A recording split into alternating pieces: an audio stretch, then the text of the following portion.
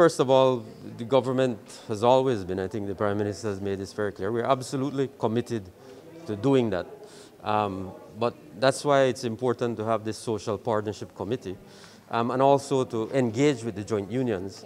What we presented yesterday was a 6-month report. That was for the first 6 months of the fiscal year.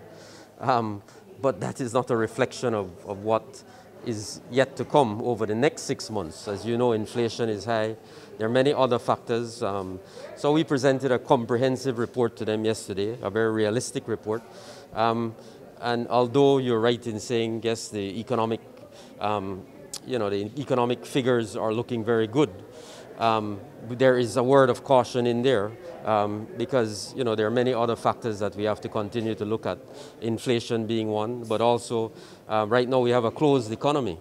The borders are closed, and so that gives you a sort of false picture of where economic growth and economic development is.